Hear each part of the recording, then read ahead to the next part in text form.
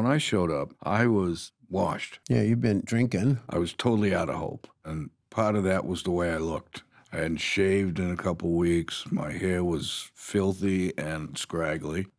But getting the haircut made me feel, for lack of a better word, normal, which I hadn't in a long, long time. When I first ran into you, I saw a guy that could, at some point, rise above it.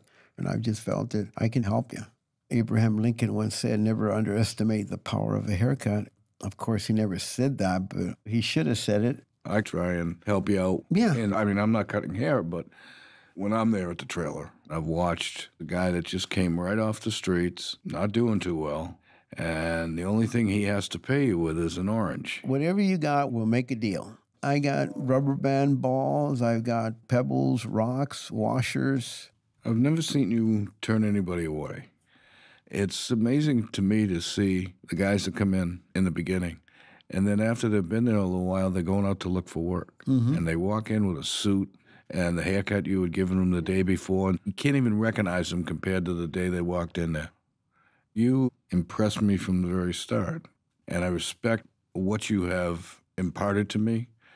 It's what has made me into a better person because of my interaction with you.